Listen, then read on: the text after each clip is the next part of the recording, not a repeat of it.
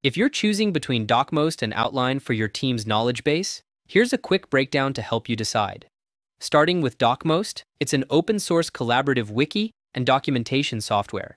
Docmost offers real-time collaborative editing, allowing multiple users to work on the same page simultaneously. It supports rich text editing with markdown shortcuts and integrates diagramming tools like Draw.io, Excalidraw, and Mermaid. You can organize content into spaces for different teams or projects, each with its own permissions. Docmost also includes features like comments, page history, file attachments, and embeds from various platforms. It's licensed under AGPL 3.0, with enterprise features available under a separate license. Pricing starts at $6 per user per month for the standard plan and $10 per user per month for the business plan, both billed annually. Next up is Outline, a modern open-source team knowledge base and wiki.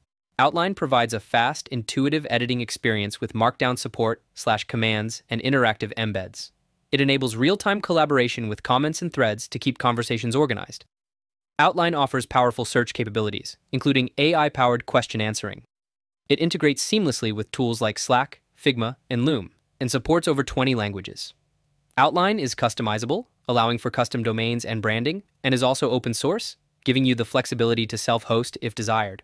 Pricing for the cloud-hosted version starts at $10 per user per month for teams of up to 10 members, with higher tiers available for larger teams.